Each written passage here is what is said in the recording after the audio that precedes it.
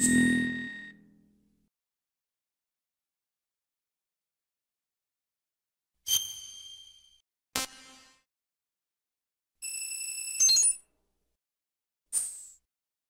Gear Solid 2 was informally dubbed the Hollywood game. But while we've already covered how this relates to the game's status as a blockbuster sequel, it goes deeper. Throughout much of the 20th century, Hollywood was where many Americans learned their history. Movies, as an industry, became so dominated by the culture and language of the United States that other forms of cinema simply all but withered away. Hollywood became so cherished and important that it became a large part of American identity, part of how we not only saw our pasts, in other words, but as well as how we dreamed about our futures. In this, part 6 of our MGS2 Retrospective Existence, we'll discuss this deeper meaning behind the context of Sons of Liberty as, in some sense, the epitome of a Hollywood game.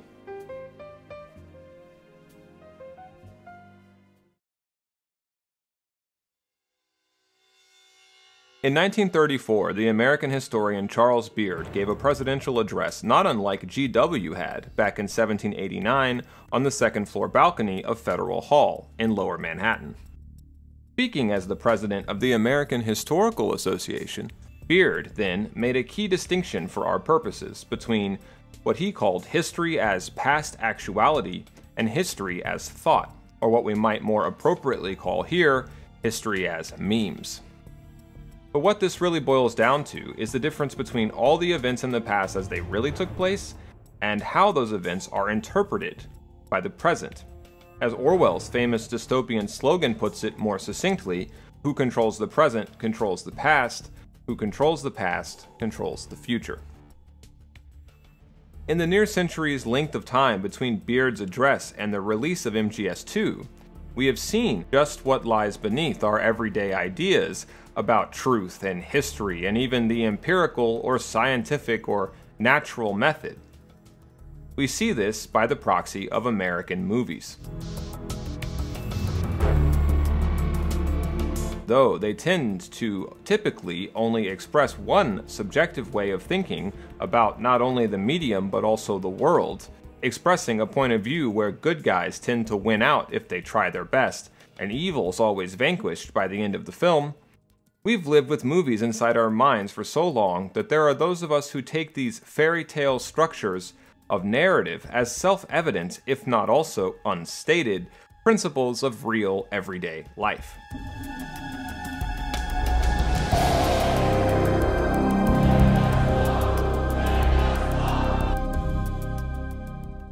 Yet what movies have possibly really been teaching us all along is how to lie so convincingly, not even we recognize the distinction between the lie and the truth anymore.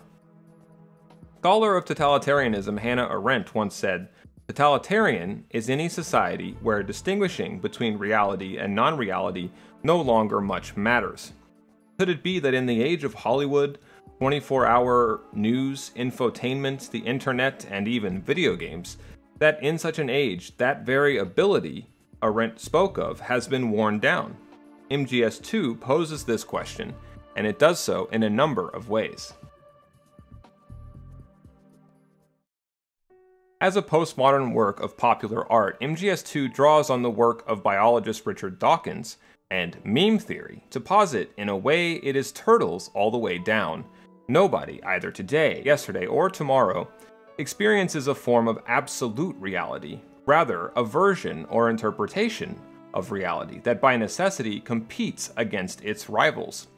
And it competes not as a part of humanity's will to truth, but what Friedrich Nietzsche dubbed our innate will to power. The way our genes, according to Dawkins, struggle for growth and greater odds of survival, so too do our prevailing ideas, our memes, selfishly struggle as well.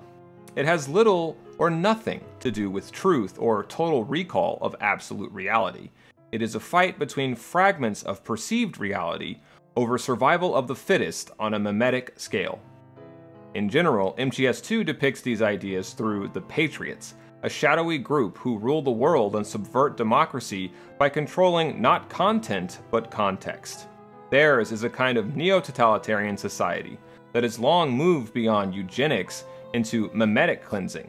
If the totalitarian movements at the start of the 20th century sought to stay alive by literally breeding new races into being and purging their civilizations of those deemed biologically inferior, the neo-totalitarian near future portrayed in Sons of Liberty skips this messy step completely by targeting George Orwell-style difference of thought itself. Shaping what kinds of thoughts and minds to think them with can possibly exist, the Patriots formerly accomplished by regulating the flow of information within society. One of the most important ways they did this, though, was not through the news media, we're told, as you might expect. No, it was through culture itself, and that includes Hollywood movies. Jack, how far do you think the Patriots' digital control extends? I don't really know, but it probably influences a lot of what goes on in our everyday lives. Even mundane things like which movies and songs become a hit and what kind of clothes we wear? I think taste would be the easiest thing to manipulate. I mean, think about the kinds of film and bands everyone wants to go to see. It's whatever's at the top of the charts. And if the charts are made up... Exactly. But you can't really control individual taste. It's too closely tied to personality. I don't know about that. Trends have always been about following the leader. Not necessarily. The age of direct personal interaction is over. So is the idea of word-of-mouth communication. Rose, you have any friends you've met online? Yeah, I do. How many? Well, if you count only the ones I talk to a lot, I'd say about 20. How many of those have you actually met?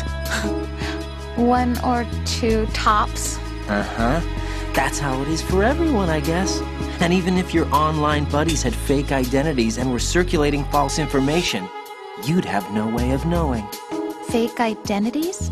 Right. And there'd be no way for you to know for sure. Well, what about people who do meet face-to-face then? Like us. Us? Have you ever really shown me the real you? I wouldn't even know the real me myself. This topic of Hollywood, MGS2 introduces right away with its many nods to films like Titanic and use, even, of a real-life movie composer, Harry Gregson Williams. Just like in the movie by James Cameron, the protagonist, Ryden, and his love interest are actually named Jack and Rose. And though we're given an almost voyeuristic level of insight into their relationship throughout the game, there's little about it by the end that isn't revealed to be, in effect, an illusion. One created through an unspoken mutual arrangement between them using Hollywood magic. There are all these tourists around you in front of the Federal Hall. A group of middle-aged Japanese ladies came up and asked me which building it was that King Kong was climbing in the movie. I said it was probably the Chrysler Building, and then you showed up and started mouthing off. You were like, no, it's the Empire State. I said the Chrysler Building was in Godzilla. We started arguing, and I forgot all about the tourists. I was insisting that I was right, and you were doing the same. The next thing we knew, the Japanese women had gone away, and we ended up going to the Skyscraper Museum to see who had the better recall. We argued all the way to Battery Park. And for nothing. Since the museum was closed, we went our separate ways from the museum. And then I found you again by coincidence out in the base corridor. An amazing coincidence that we were actually working at the same place. That night we went up to the top of the Empire State. It was so beautiful. I could look down on the Chrysler Building from 120 stories above ground. I felt overwhelmed. I didn't care anymore who was right. And that was our first date. We watched King Kong in your apartment a bunch of times that night. Didn't sleep till morning. If it weren't for that coincidence, we wouldn't be together. I know.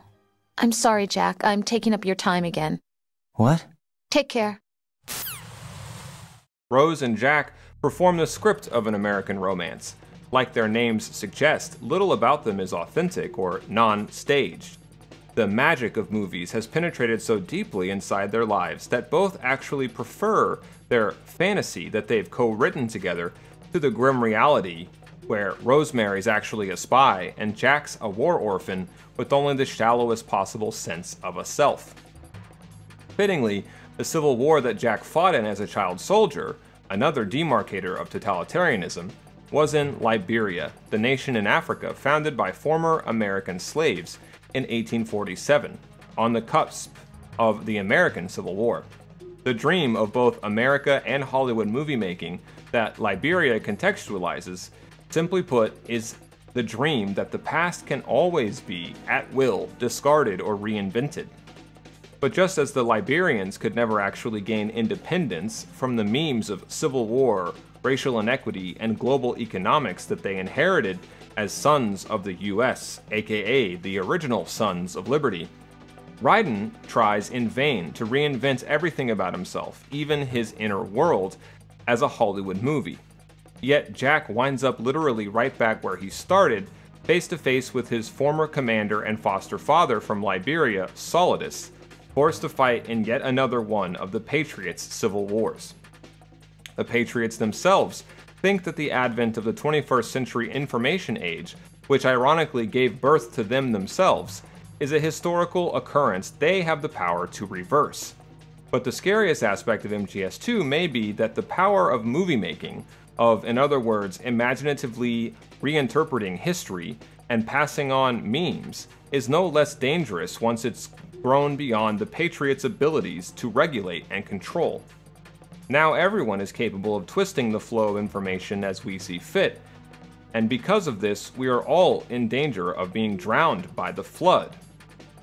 Because of how MGS2 divides our impulses to pass things on from our belief in the moral necessity of telling the truth, this new American-style revolution, where truth can be passed on by anyone, where Hollywood has been democratized, does not fix the Hollywood problem, does not fix the Patriots. Not remotely, it just multiplies this danger of taking hold of the flow of information. With no central authority to regulate what gets passed on and what gets forgotten, under this paradigm of the network, we don't lose Hollywood, we gain a legion of Hollywood pretenders. Whether you believe it or not, the balance of power rests in the hands of the Patriots.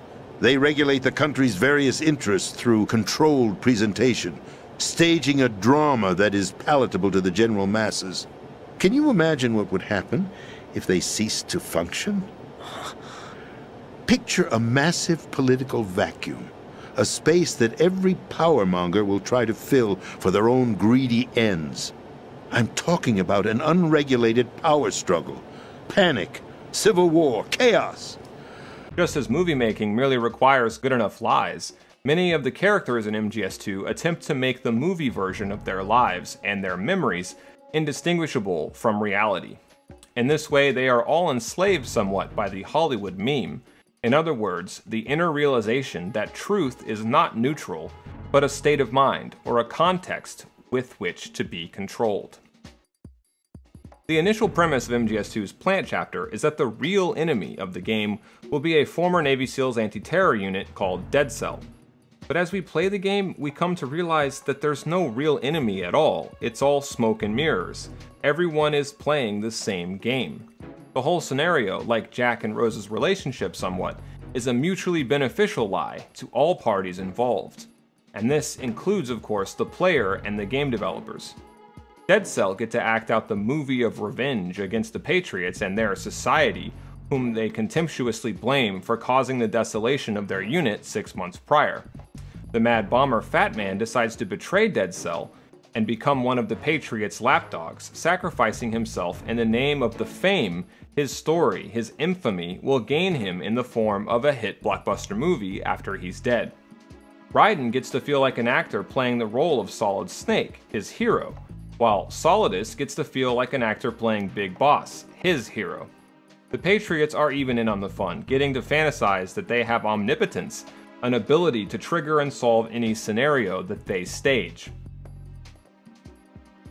Otacon can, for a time, trick himself into thinking that if there was a history book of these events of the Big Shell, he would go down as a good big brother, a savior. EE, meanwhile, only became a cryptographer and computer programmer for the NSA to, in some ways, play the part of her own personal hero, the man who actually ruined her life, Big Brother Hal. Solid Snake and Revolver Ocelot may be the only characters who admit to themselves what they're doing isn't, strictly speaking, real. It is this power of self-awareness that allows them to be above the fray for most of the game, adopting and dropping personas at will. But even Snake succumbs to having faith in a lie. He believes Ocelot's play acting as Liquid, convinced by the performance despite himself. The same succumbing to belief happens, tragically, to the character Olga Gorlukovich, who, despite spending most of the game no less deftly maneuvering her various roles than Snake or Ocelot, pays for her belief in the existence of history with her life. She thinks that if she plays by the Patriots' rules, she'll eventually be free of their control and regain the liberty of being a mother. Olga does this believing her father died trying to fight the Patriots, never understanding it was precisely Sergei's very act of insurrection the Patriots desired most. With it, the Patriots were able to tell lies with half-truths in the first chapter of the game, the Tanker. Sergei provided them the perfect opportunity to begin their so-called S3 plan, a next-generation, Hollywoodized pseudo-reality called Selection for Societal Sanity. In the end, MGS2 pulls back its facade down to the virtual bone, exposing itself and its world as nothing much more than a fiction. The game's extreme ambiguity is in part a comment on history as much as on Hollywood movies. It leaves us with the idea that now as ever, the best we can ever do is make a mental movie of our lives that we can actually believe in. Just like the best movies are nonetheless still part fiction, the most sincerely believed so-called facts will inevitably contain grains of half-truths, faith-based reasoning, and even self-serving lies. This is proven, of course, by nothing more than the structure of MGS2 itself. The game's frequent use of imagery from monotheistic notions of heaven and hell, as well as of churches, are just as much about what Umberto Eco in the 1980s called the cult culture, the culture of worshipping plastic secular idols, which mean nothing except themselves. By playing through MGS2, we believe in MGS2. We want on some level for it to deceive us. Yet something having meaning does not depend on that thing being true, as the experience of completing the game teaches us firsthand. The conversation over what's true versus false, sacred versus profane, right versus wrong, is a never-ending one. History is what we make it.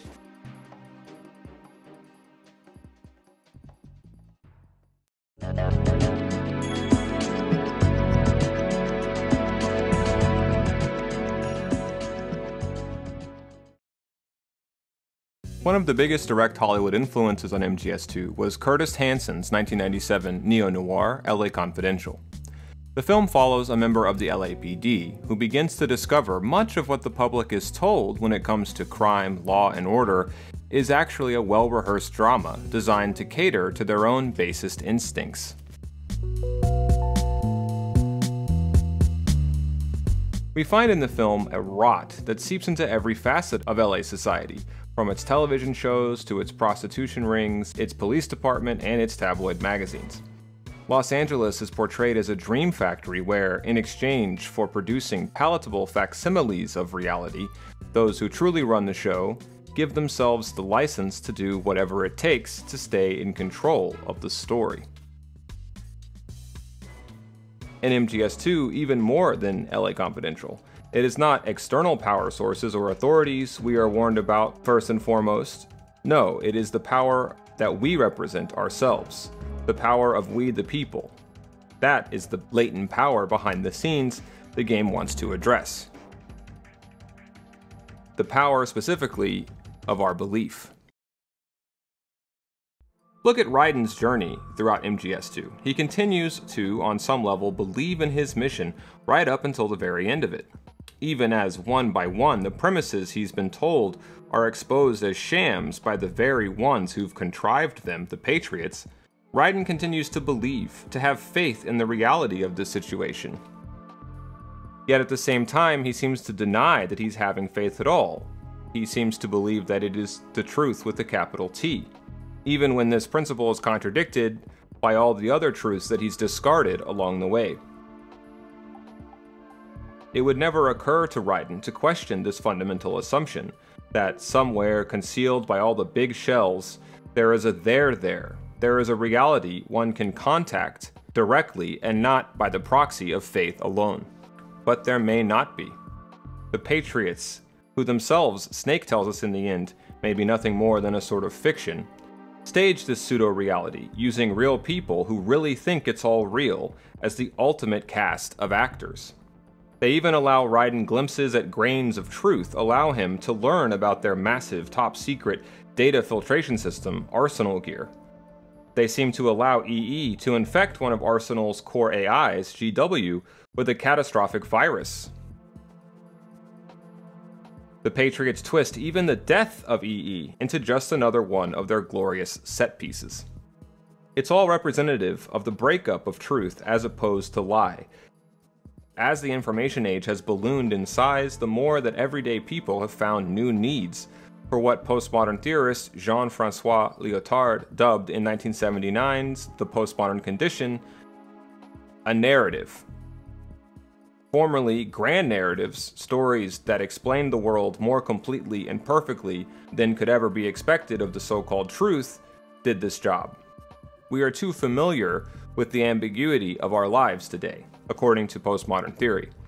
Lyotard thought that in the postmodern age, people resign themselves in place of grand narratives to at least little or micro narratives, in other words, more relativist concepts of truth, that the believer is prepared to drop or ignore at a moment's notice, in order to keep alive at least some semblance of belief in a truth that does not require faith, that is a self-evident truth, an almost objective truth, a truth that will broker no argument. MGS2 is full of micro-narratives, literally. The plot twists and turns and sheds skins just like a real-life snake, transforming truth as it functions in the game not into completely solid or liquid shapes, but into a hinterland zone, a solidus state, referring in physics to, quote, the temperature at which melting of a substance begins, but does not necessarily melt completely, end quote. In other words, MGS2 expresses the ethos of the postmodern age as one where our solid truths, the ones we can completely believe in, and disregard the requirement of faith to believe in, are beginning to give way to a realization that they are not the capital T truth, but merely one version among a sea full of many.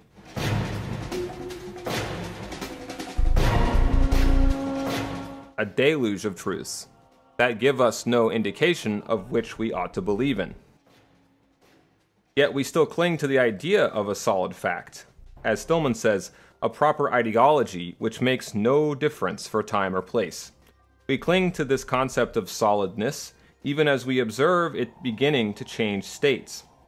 In this regard, in this rather heavy-handed metaphor, we are like the viewer of LA Confidential, who becomes aware the film is aware it is lying to us, yet does not see that by the end it will be the very desire on the audience's part to be lied to that the film will ultimately want to deconstruct.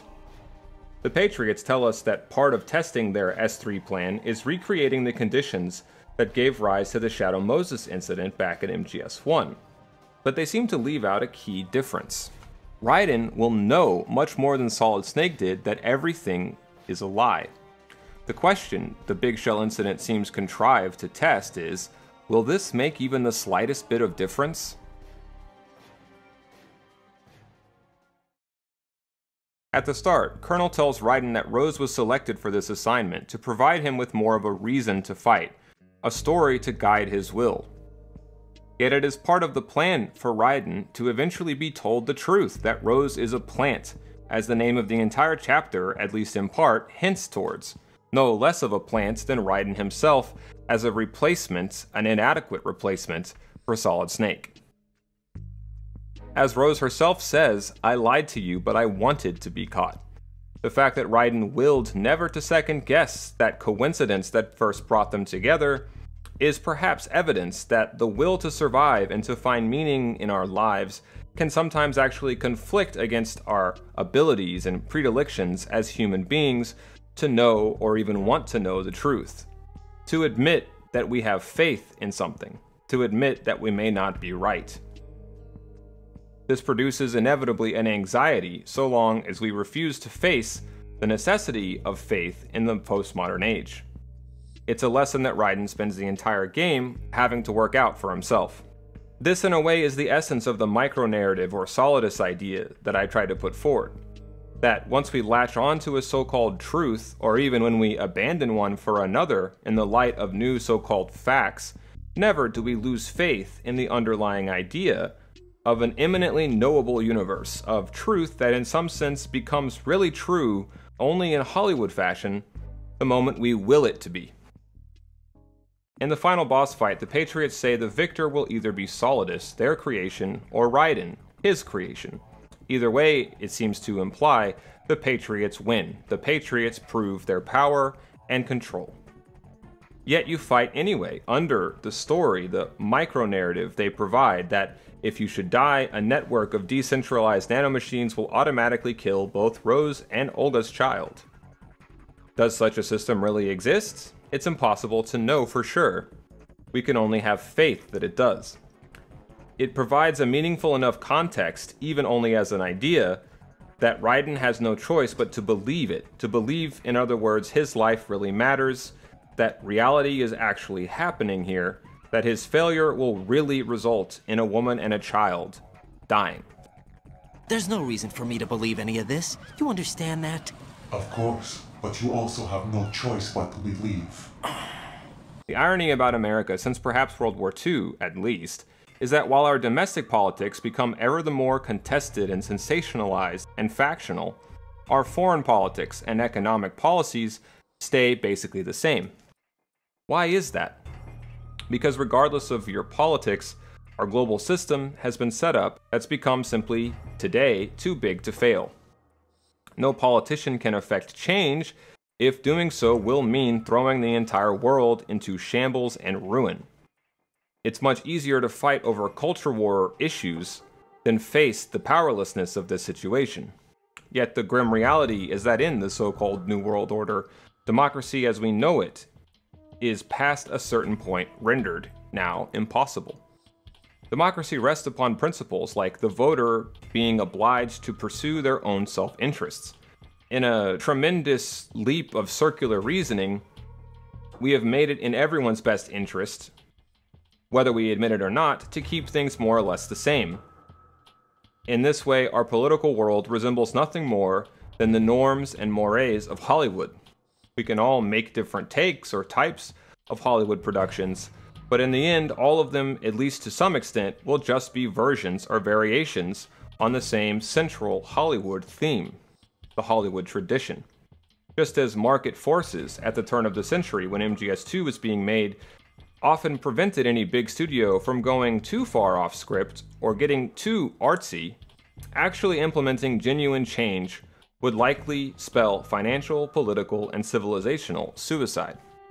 Yet due to surface-level cultural conflicts between what at bottom, if we're being honest, are really sibling ideas of America, left versus right, metropolitan versus provincial, it remains in every American's own self-interest not to question the basic idea that public opinion really shapes what happens.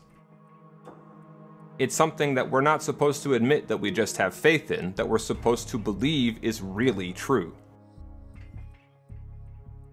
Just like Raiden versus Solidus, each faction within the US's socio-political makeup depends upon fighting against their supposed opposite antagonist to be able to believe that their side truly exists, and in turn, that the fight really matters.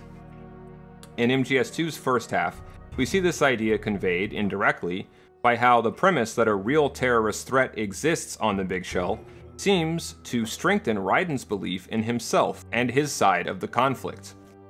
In the end, Raiden, even deprived of the pretext of genuine grand narrative-style belief, has no choice but cling to his faith in micro-narratives that can explain his identity and inform his will to struggle and survive. It's only once he becomes willing to admit that this is an act of faith worth making, that Raiden seems to graduate from the events of the game and move on to live his own private life. MGS2 is about, in effect, what happens to human psychology in the age of mass communication. Our minds and the memes they house are predisposed to be self-serving, as Dawkins in The Selfish Gene explains. There may be more than a grain of truth in the idea that prior to the dawn of the internet, what we called reality was something of a socially manufactured construction, dictated to us by Washington, Manhattan, and LA. But what if we need a social construction, a consensus, to believe in our reality at all? It would be, as MGS2 predicted, inevitable that in the wake of the death of grand narratives, we would crave something, anything, to call the truth. And given how democratizing the digital age is, we have all the tools and techniques formerly only possible from Hollywood to falsify this truth at will. But the rush to do so fails to take in the gravity of what the breakdown of grand narratives might, in fact, signify. Often in the YouTube era, we hear over and over again the idea that the system is lying to us, suppressing the real truth. But what if that's inescapable? What if all truths are, in some sense, half-truths? What if we are doing the exact same thing? What if the entire conflict between official and unofficial narratives is really and only a power struggle? What if the truth is not truth, but merely belief? What cultural and countercultural factions would really be fighting over then is which of their different competing versions of the truth will be believed. This means what nobody with a cause or ideology to sell is willing to admit is the very opening of the door to any truth we can convince the world of letting in, proves that truth as we thought we knew it in the pre-digital era may in fact have never existed. I'm not saying truth is totally relative though. What I'm saying that I think MGS2 is saying is that truth in of itself is totally inaccessible. The rise of digital communication only seems to make the truth easier to access and convey. It's possible that, to the contrary, the only truth it makes really clear is that there is no function of truth without context, and there is no context without subjective belief.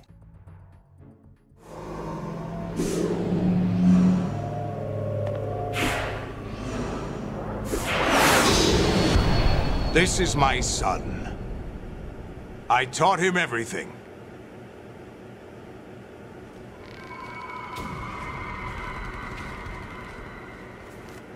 Jack, I never thought I'd see you again. You know me? You don't remember. Your name, your skills. Everything you know, you learned from me. Raiden may choose to believe he's a man without a past, but the horrors he experienced happened whether he accepts them or not. See, truth is not totally relative. By ignoring them, all Raiden's done is deprived himself an ability to decide how to think about them. The mind often cannot accept the idea that things happen for no good reason. The reason that Raiden's afraid of the night is he's unwilling, as he says himself, to deal with complications. It's, as the script explains parenthetically, the reason Raiden doesn't tell Rose about his childhood. Because he's, quote, protecting himself, not her. Raiden hates more than anything in the world his own past. And why? Because he can do nothing to change it, and given Raiden's preference for Hollywood storytelling as a method of finding meaning, he doesn't know how to passively interpret his life according to any known script.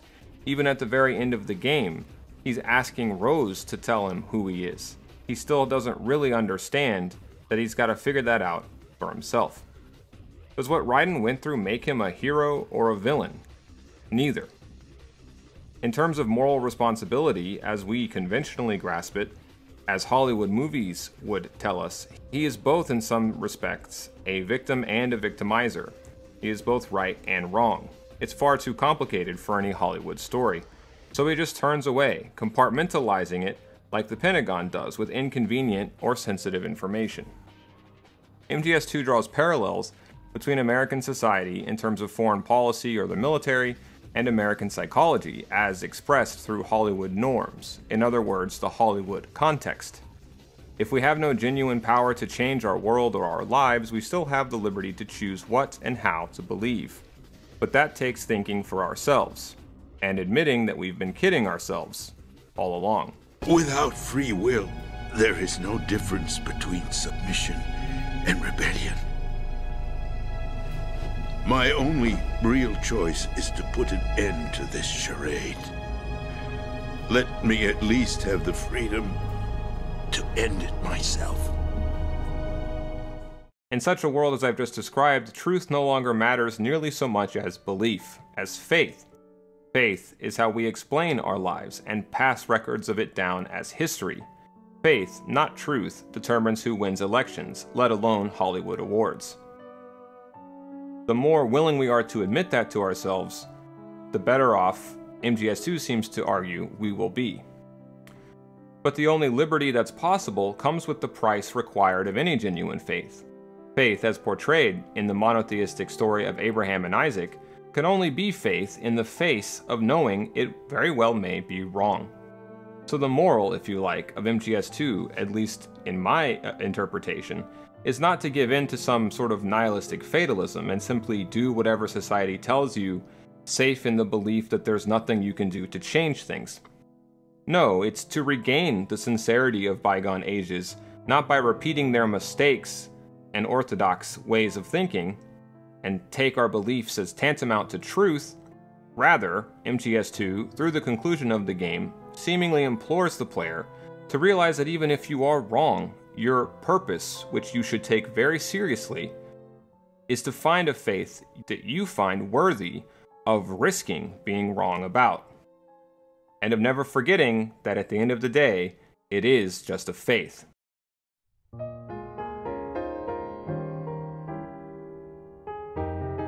Raiden knows Rose has lied, just as she knows about him. But in the end, the couple reconcile, realizing that together they can believe in something that's worth passing on. History, culture, art, and politics in the 11th hour of MGS2 are, not unlike Isaac at the end of the religious parable with Abraham, redeemed. But they're only redeemed by letting go somewhat of the grand narrative. They are redeemed, in other words, not by the interplay of truth versus falsehood, but by belief versus disbelief. A system, even one as artificial as Hollywood, or even the nastiest bits of American politics, only becomes a mistake once it loses its sincerity, MGS2 suggests, only when it gets too preoccupied with the words themselves, and not with the belief that underlines them.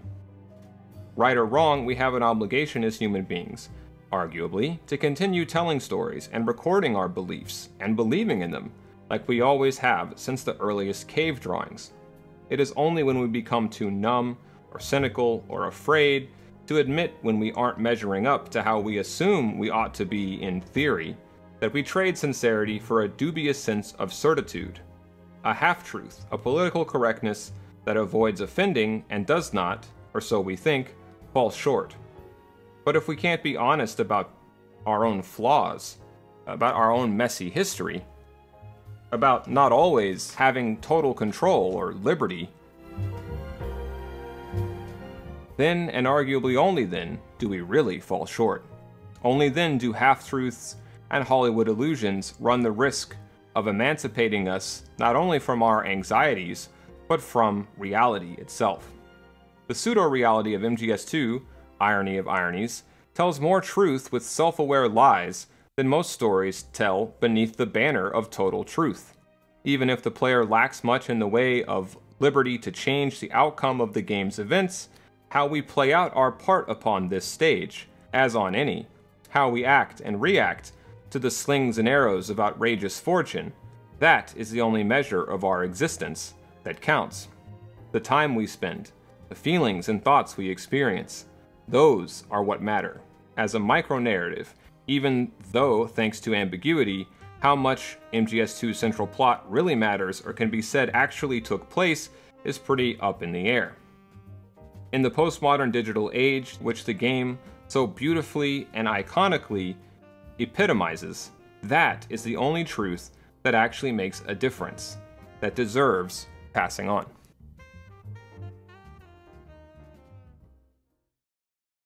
At the time of MGS2's development, a genre of Hollywood was all the rage called disaster movies. In the New World Order of the post-Cold War age, People were bored because history, as one academic famously declared, had ended. Disaster movies were a way of reminding the masses that big events and catastrophes were still possible, even if wide-scale wars no longer were. The Cold War, after all, informed much of the American identity, and in its absence, that identity was surprisingly undefined, missing its substance. MGS2's story is, of course, itself a kind of disaster movie. But though we've mentioned ways that MGS2's story and themes embody the concept of a Hollywood game, we haven't yet mentioned how this equally applies to the gameplay and overall design. Every element of the Big Shell has a function that's rendered visible for us, and often enough, it's shown to us, not told. This is crucial to the sense of Hollywood hyperreality MGS2 sets out to provide. We begin the plant chapter in the deep sea dock of Strut A. This area contains submarines that we can see, ostensibly used by the shell's staff to check for damages to the structure underwater. There's a roof, which takes us into Strut A proper. Strut A is a hydroelectric pump necessary to hydraulically disseminate the contaminated seawater throughout the filtration plant. We find the pump mechanism itself in the southern section of the strut, and the control room in the north. Strut B, where SEAL Team 10 faces off against Vamp, houses the transformer room, an electric generator that we're told powers the Big Shell itself. In the game script, the scene with Vamp is described through sensory details that bring it to life.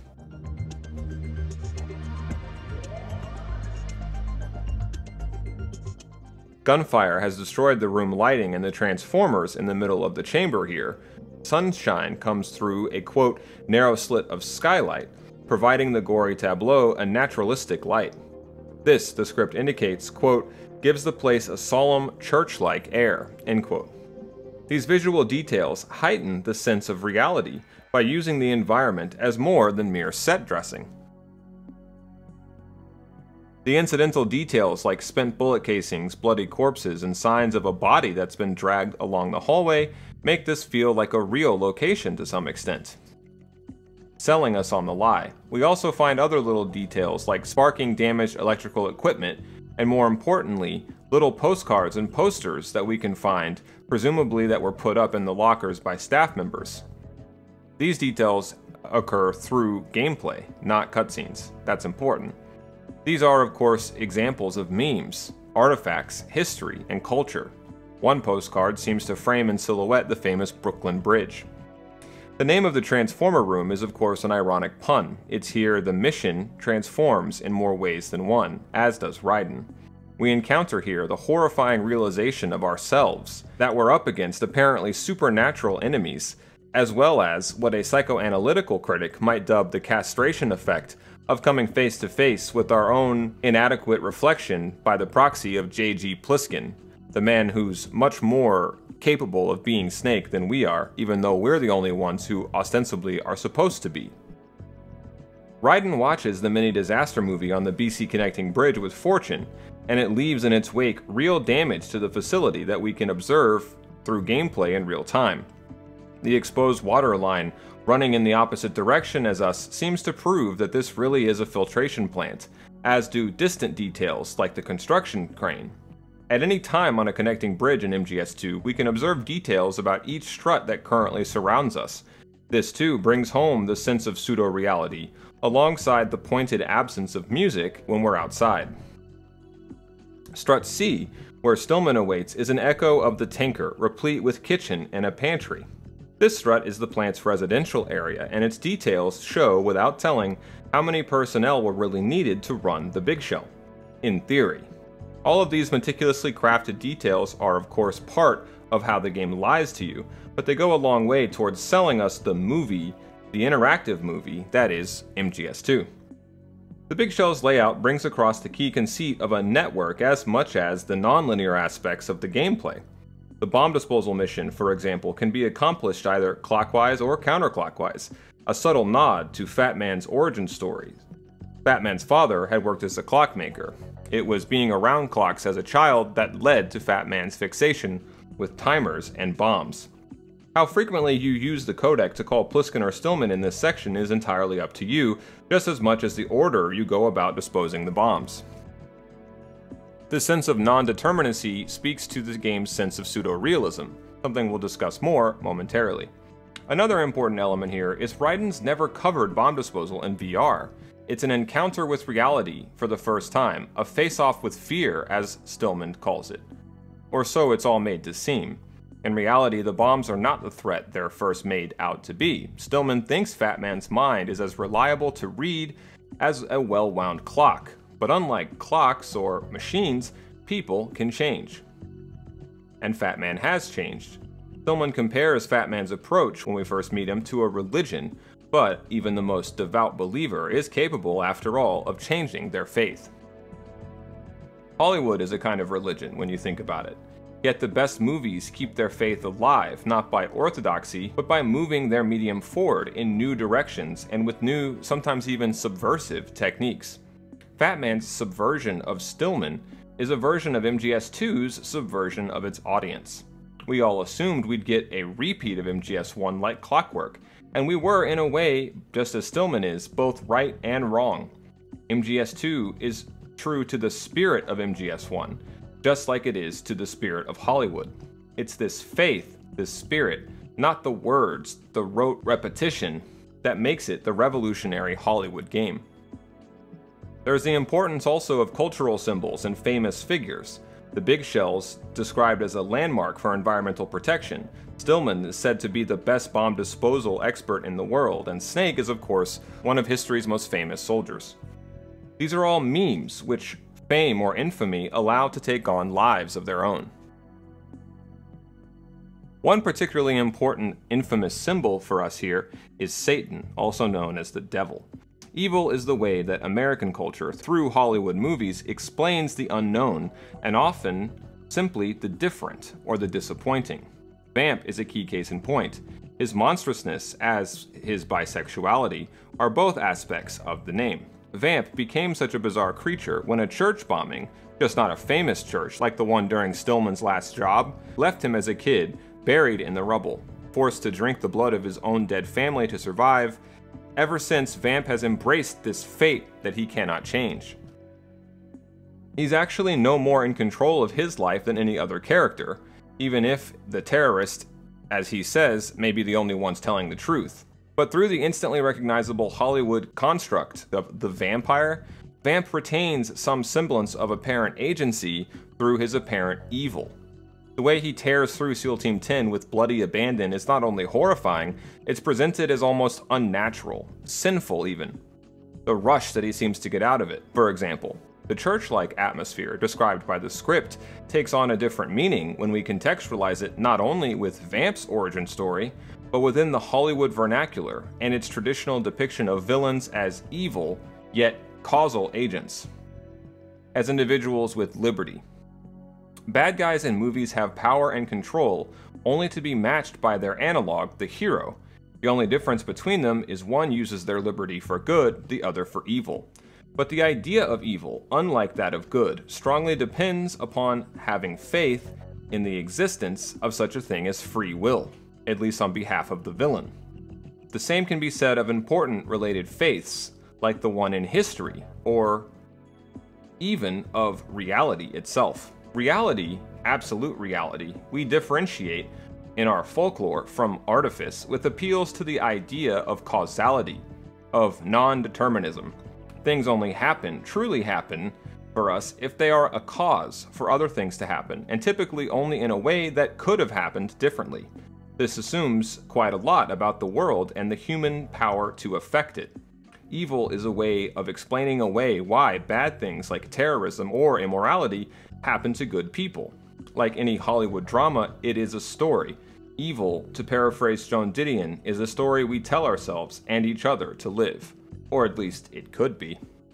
The irony in MGS2's portraits of evil is we, Raiden, used to belong to a child soldier brigade in Liberia called the Devil's Army. Given the nom de guerre of Raiden back then was Jack the Ripper, one of the most infamous serial killers of all time, a name synonymous with evil, perhaps in part because Jack the Ripper's true identity remains even now a mystery. Raiden is named after a murderer who many movies have been made about, yet who could have been anyone, whose true identity as well as true motives, remain a mystery. The implication in Raiden's case is that he so excelled at killing as a child that he willed to do it, that he butchered for fun, that he was born for the job. This just begs the question, especially in the context of child soldiers, of course. Doesn't being born to do something, even if it's something bad, by definition render the idea that it's being done out of free will, that it's an evil act, an impossibility? The whole point of fate is it's irrevocable. It couldn't have happened any other way. We tell ourselves the story that monsters and murderers harm us in liberty because they enslave us and their victims to the causality of their acts. But what if they're no more free than we are? What if the evildoers, criminals, and immoral sinners of our world couldn't do or be otherwise? It's a scary thought, more scary perhaps than all the famous killers and deviants in history put together. Hollywood helps assuage this fear and hatred by telling us what we want to hear, by showcasing and reinforcing morals, as well as portraying the immoral to absorb our hatred, to become targets of our anxiety. The same is true of the way we use and have designed the internet, not to mention why we love politics.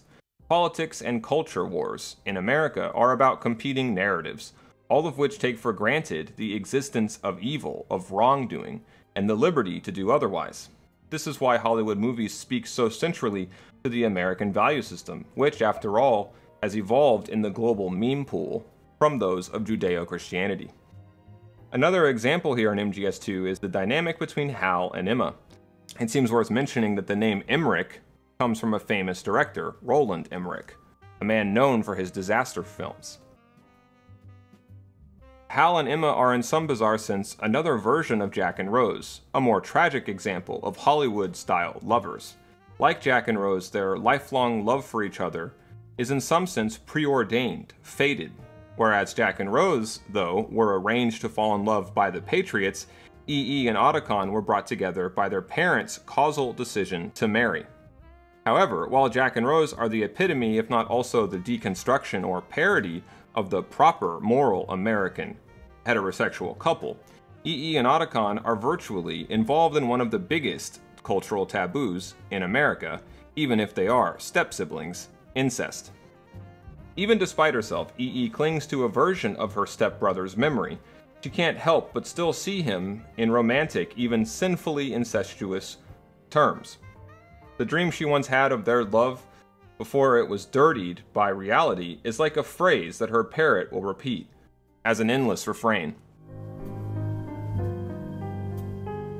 E.E.'s death is an example of something so certain to occur it's as good as scripted, preordained. Yet the player races to the Shell 2 core anyway, having faith she'll pull through at the last minute like a Hollywood ending, like Vamp has on multiple occasions. Instead, though she dies cinematically, E.E. rather unceremoniously just dies. Nothing can save her from her tragic fate. Maybe it never could. Touchingly, this leads Hal to realize that even though his own happiness, like E.E.'s, may have been destined from the start never to arrive, his mistake through life has been assuming that it ever will arrive by him simply waiting around for it like a passive audience member in a dimly lit theater. His speech about going out and at least trying to be happy and make a happy family speaks to the game's wider theme of having faith. We have to still believe in our own liberty, even if it is just another story we tell ourselves to live, even if it's just an idea that we picked up from MGS2 like Raiden picks up his ideas of how to live at the end of the game from Snake. This explains and also complicates MGS2's relationship with Hollywood. Though it may to some extent criticize or satirize Hollywood, MGS2's also a love letter to American movie making. If life in the end is just a story we tell ourselves to make it through, MGS2 seems to say, let's do everything we can to make sure it's a good one.